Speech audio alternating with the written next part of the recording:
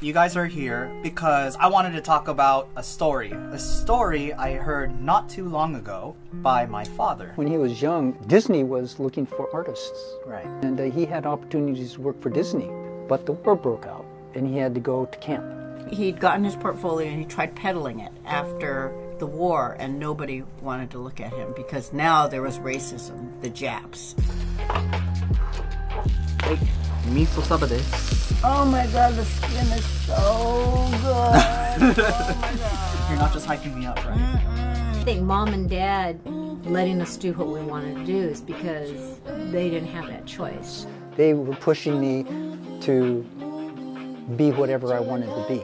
You know, sort of the dreams that they were working for, but they lost. So in the same way, I carry that motivation with me, and I pass it along to my kids.